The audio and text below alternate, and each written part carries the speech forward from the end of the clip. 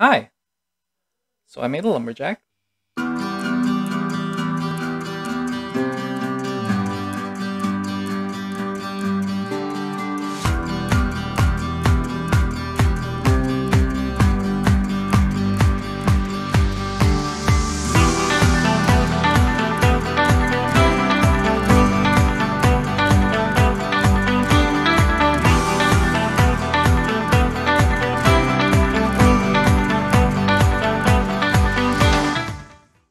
So I'm trying to make a line of chibi miniatures that are magnetic so you can swap out like the arms and the head and the body based on the evolution of your character. So this might be a little bit boring, but we are starting with a lumberjack. Lumber is the foundation of all like crafting and building. I figure if you go to any town or settlement that there's always going to be a lumberjack, right? And if one of your players want to start, um, a lumberjack would be a solid background to have, just in case you need to chop down some wood. And as always, you will get something to download for free, and today is the lumberjack. But for my patrons, I came up with something a little extra to spice up your game.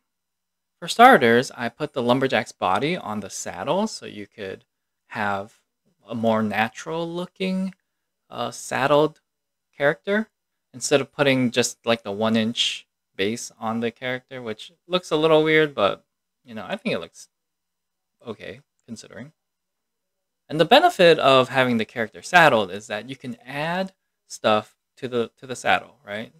And also for my patrons, you get the extra arm options, which include the unarmed short sleeve, the one-hand version of the felling axe, and the loose felling axe if you want to store it on the back or on the saddle. And lastly, you get this tree stump so that you can add some chopped down trees to your setting. And you get some of these cut logs that can serve as dressing for your scene, or you can even just give it to your players as lumber tokens. And just to show you my endgame goal here, as I make more and more of these sets, the options become limitless, right? So you can have a lumberjack who can evolve into a knight of some kind. Or maybe he was a machine all along.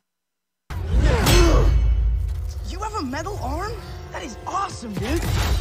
And you can also give him the horse head. It doesn't quite fit because the neck is bigger than the person's, but it is something you can do if you want.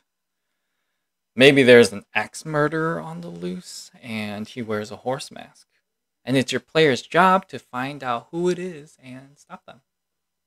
And as you can see here on the left is the lumberjack that you can download for free right now.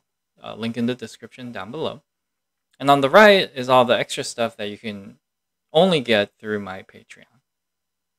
And I always try to print and paint my stuff so that you can see what it can look like. And for me to know that it prints okay.